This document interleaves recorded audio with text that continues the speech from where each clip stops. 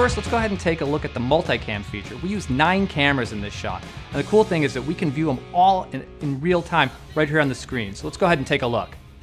So the system that we're using here is a Maximus configuration, and that's an NVIDIA Quadro 2000 paired with a NVIDIA Tesla 2075. And it's a high-end system, so we really wanted to make a really complicated project.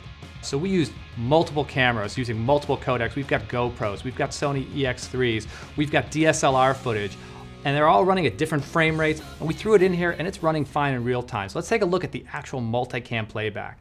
So you can see once I start this, we've got fluid playback on all 11 streams. If I want to stop this and I want to start scrubbing around in here, you can see that I can scrub back and forth in this video perfect. It's nice and smooth. So let's take a look and see what happens when we turn the GPU off. I'm going to go ahead and enable the software mode. I'm going to go ahead and play back that multicam footage, and immediately what we're going to see is this is going to start stuttering because it just can't keep up with the frame rate. Same thing if we go in here and we start scrubbing. Again, just too slow. It can't keep up. So to maximize your performance when you're editing, especially with multicam, you really need an NVIDIA GPU, and a Maximus configuration is perfect for this. So probably one of my favorite new features in CS6 Premiere Pro is this new uninterrupted playback feature. And what this allows you to do is to adjust your effects while you play back video. So I'm going to go ahead and I'm going to adjust this color correction on the video, and you can see that I can make the changes in real time. What this does is it allows me to tweak the settings really, precisely as I'm playing back the video. And so this gives me instant feedback in terms of how the effect looks on the video. So let's take a look and see what this looks like without a GPU. Again, I'll turn off the GPU.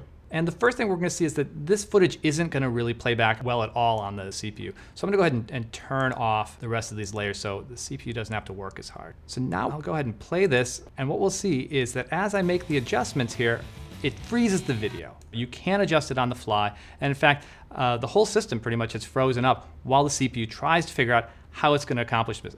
And we're actually dealing with a really powerful system here. This is a workstation class Xeon 3 GHz system with 24 gigs of RAM. So, this isn't a wimpy system, but the GPU is just that powerful that it really can handle this in real time.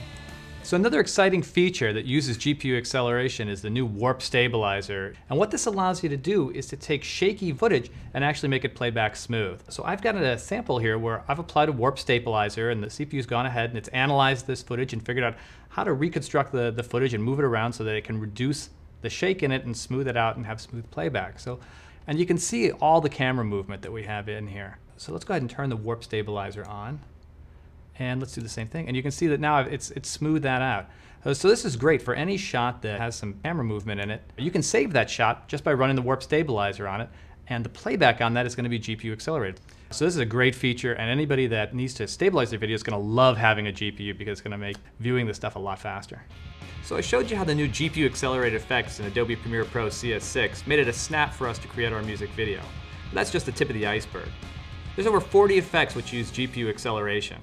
We decided to go ahead and use some of those effects to create a very unique visual style for our finished video. So first we used the accelerated luma curves and fast blur effects to give our lighting a dramatic glow. Then we simulated a high contrast bleach bypass effect using RGB curves and the tint effect.